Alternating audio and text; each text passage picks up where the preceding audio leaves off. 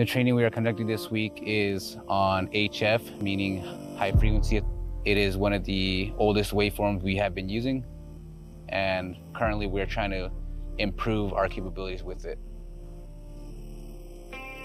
So the HF competition is being hosted by 2nd Marine Division for all the regiments and independent battalions that are a part of the division.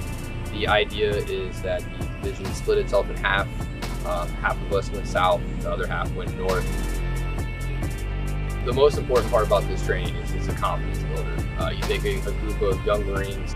In turn, what that does is it allows us to build a very small team of efficient communicators that can go out and work independently and support distributed operations. I'm part of the Navy. That's certified.